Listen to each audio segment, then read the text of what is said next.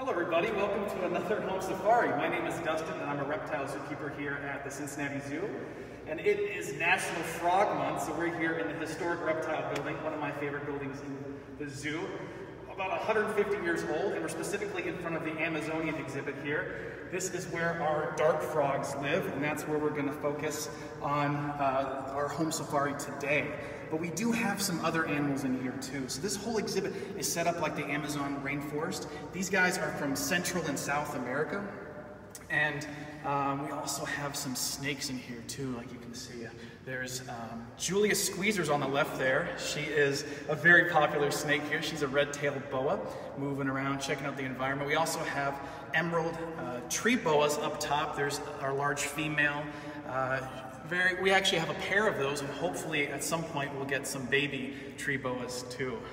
But really, we're here for the dart frogs. These guys are really cool, and the first thing you'll notice is that they're active right now. So most frogs are active at night, where it's easier to stay hidden. But these guys are out and about during the day. They're going to be looking for food, calling to each other, and that's because they are poison dart frogs.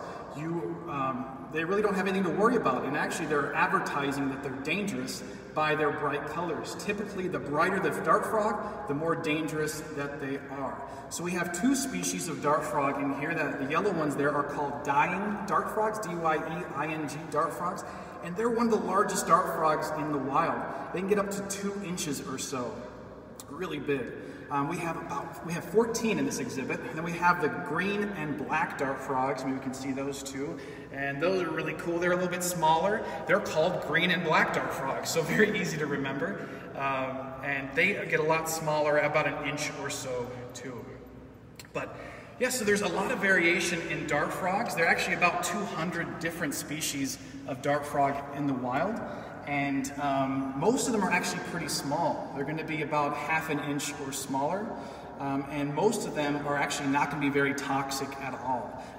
There's some that just taste really bitter that really you don't want to taste because they're pretty gross. Others, like these in the wild, would be mildly dangerous. They cause aches and pains, and you wouldn't feel really well for quite a while. And then there's something called the golden poison dart frogs, and they're in the Phyllobates genus, and they're the ones that are used on those blow dart arrows. Very dangerous.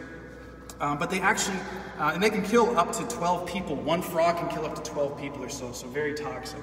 But that's the minority for sure. Most of them are somewhere in the middle to not dangerous at all, but they're showing off.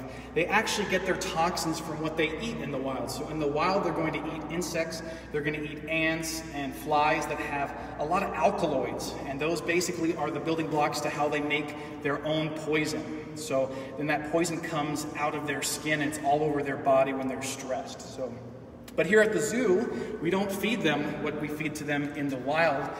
We actually feed them fruit flies and small crickets, and we'll feed them here in a moment. There's Jenna. Jenna's going to throw in some food for them. So yeah, fruit flies today that actually are bred without their wings. And we also have some baby crickets called Pinhead Crickets. So obviously dart frogs have very small mouths, so they need very small food. And you can see them chowing down there. They actually lap up the prey using their tongue. It's very, very sticky and shoots out really fast. And then you can see, maybe if you look really closely, maybe a glimpse of the tongue. But they are extraordinarily fast at grabbing that food. So pretty cool. One of my favorite things, so these guys aren't toxic, I should say too. So they don't eat what they eat in the wild, so we could actually handle them all that we want. But you really wouldn't want to touch a dart frog with your hands, your bare hands, because all that oils and whatever's on your hands can pass through the skin of a dart frog. Their skin is what's called very permeable. And so things like toxins can also enter their body. And so that's why frogs are called bioindicators, which means if there is poison in the environment, things like pollution, they're some of the first animals that are going to be affected by those toxins. And so it's very important that we keep them around because they are kind of the canary in the coal mine for possible issues in the wild too. One of my favorite things about dart frogs is their life cycle. They have a really interesting life cycle. So the males will actually defend an area where they will call to the females. And so if any of the other males get too close, the males will kick the other males, or they'll body slam them, wrestle them. It's pretty hilarious to watch, but they mean business. They want to defend that area. And then they call. So every dart frog has a different call, every species. Some of them sound like buzzing, others sound like chirping like a bird, but some of them are, even the smallest dart frogs, their calls can really carry a long distance too. So once that female hears the call that she likes, she'll hop over to the male, and that's when he will lead her to a place for her to lay her eggs. Usually that's under the leaf litter or maybe underneath a plant. They've even been known to lay their eggs in trash, such as cans and jars that are discarded. So they're not too picky as long as it's a safe place. And so those eggs are actually going to look like little black dots, and there's going to be about 5 to 10 eggs. The male is then going to take care of these eggs. So the female's done. It's a weird animal where the males do most of the care for the offspring. So the male is going to kick away and defend those eggs, and he's also going to keep them moist too. The way he does that is by peeing on the eggs. It's really crazy, but it works for them. And sometimes he'll visit them several times in a day, and sometimes one male dart frog will have multiple clutches that he will defend and keep moist basically too. So after a few days, those eggs start to look like a tadpole. They have a head and a tail, and then you'll start to see external gills, these red like veins that come out of their head, and that's how they pick up oxygen from the water. So then they keep getting bigger and bigger. After about 2 weeks or so, you'll start to see a tadpole, and it'll burst out of the egg, and then we'll actually be swimming around. It's then when the males come back, and they will hitch a ride on the back of the male dart frogs. They suction to the back individually, and he takes them to their own little pool to grow up. And that could be in a bromeliad, which is a plant that holds water, or just a pool in the environment just that sticks around for a while. And the important thing is that he keeps them separate, because tadpoles are cannibalistic. They will eat each other, and they'll actually eat anything they want to because they're just trying to grow so quickly. Most of the time, though, tadpoles are going to eat broken down leaf matter. They're going to eat algae, and maybe some flies or things like that fall into the water. They're going to eat those too. So after a couple months, they're going to start popping out legs. Those legs, the back legs are going to come in first, and then the front legs, then you're going to start to look like, they're going to start looking like their parents. They're going to start getting colorations and markings too. And then that's when they're going to hang outside of the water and just kind of breathe air. Now they no longer need those gills, they now have lungs. So frogs go through a metamorphosis, so it's a complete body change. It's really incredible. So then the tadpole is then now a little froglet, and will hop away and will actually live off of the remaining tail for two weeks or so. So it will not need to eat for a little while.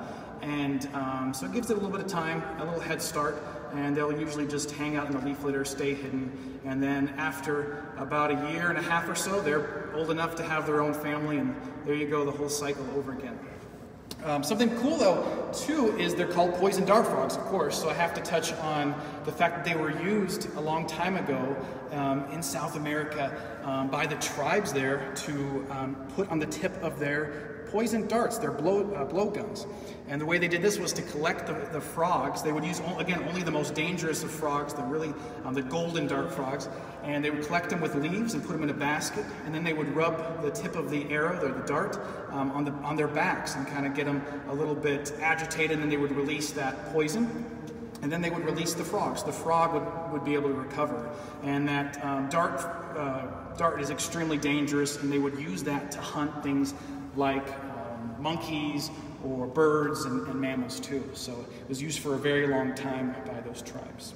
So pretty cool to watch them eat. Ready for some questions? Sure. Ellen wants to know what part of the frog is poisonous. All their skin is toxic. So even on their arms and legs, it comes out of their skin, so all over. It's pretty cool. Ellery asked, are there some poison dart frogs that are more lethal than others? Yeah, like I said before, there's some that only taste nasty but won't kill you, and there's some that could kill up to 12 people, 12 adults, so a whole different gamut. And there's even some dart frogs that are really clever and will mimic the coloration. So over time they learn that if you look like this, a certain way, that predators will leave you alone, even if you aren't toxic at all. So they're mimicking other dart frogs, which is really cool. And Kylan has a question, do dart frogs live up in trees? They do. Their genus is Dendrobates, and it means tree climber. But most of the smaller dart frogs are going to spend most of their time up in the trees.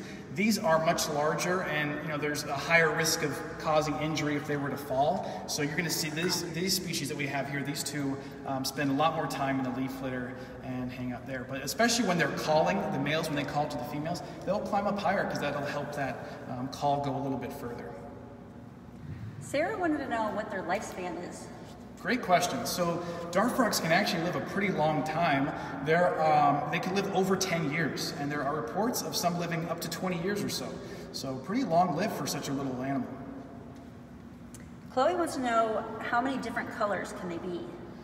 Oh, there's so many different colors. They're called a polymorphic species, so there's all these different kinds of colors, even from the same species.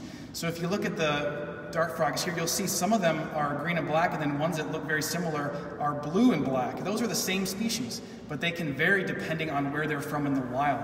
And things like rivers can cut off populations, or if there's deforestation happening in the wild, they can change colors even within the same species. So tons of different colors. Usually they're bright colors like the yellows and the reds and the oranges and greens.